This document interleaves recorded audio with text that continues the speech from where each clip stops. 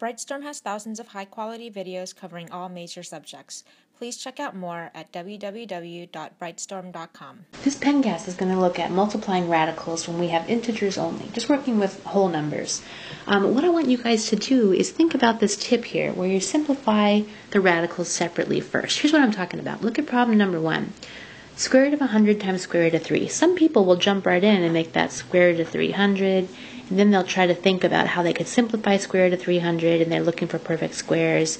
They get right back to where they started from, and they get kind of confused. Well, instead of multiplying those things under the square roots, which of course is mathematically valid, try simplifying them first. Square root of 100, we know what that is. That's 10. Square root of 3, don't know what that is, so I'm just going to leave it as 10 root 3. That's what I mean by simplify separately first. Let's try another one. Square root of 27 times square root of 3. Now I sure could turn that into the product of 27 and 3, whatever 27 times 3 is. I don't know, it's big. It's a number I'm not very happy with, not very familiar with. So I'm not going to do it that way. What I'm going to do is simplify 27, or square root of 27, and simplify root 3 if possible.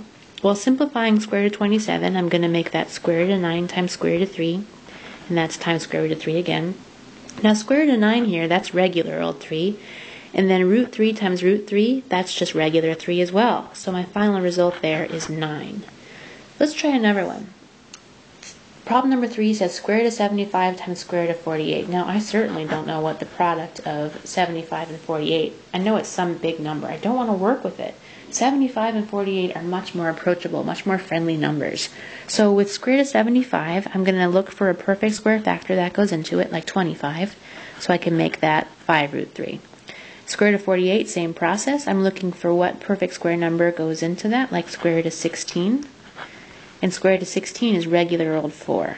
Okay, so what I have now is 5 root 3 times 4 root 3. And the way I'll work with that, the way I'll simplify it, is do the 5 times 4 first, that's 20, and then root 3 times root 3, you could think of that as root 9, or just plain old regular 3. My final result there is going to be 60. One last one. Again, 75 times 18, I don't know what that is. I don't even want to calculate it. What I want to do instead is work with these numbers that are not so unfriendly, right? 75 I know is 25 times 3, so that'll become 5 root 3. 18 I know is root 9 times root 2, so that'll be 3 root 2.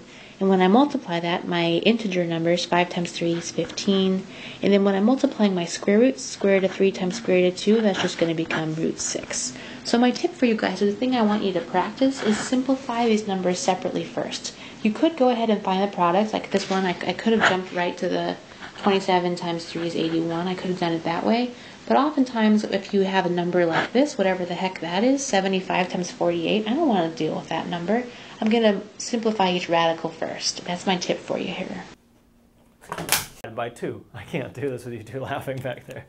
Work it. Work it. So if we had, no, that's not right, 3 coplanar points. So have you ever gotten off an airplane? That should be Less than. yeah. Dang. Is it like 500 degrees in here or what?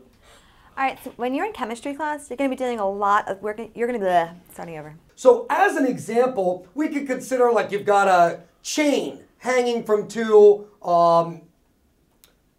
fixed. Yeah.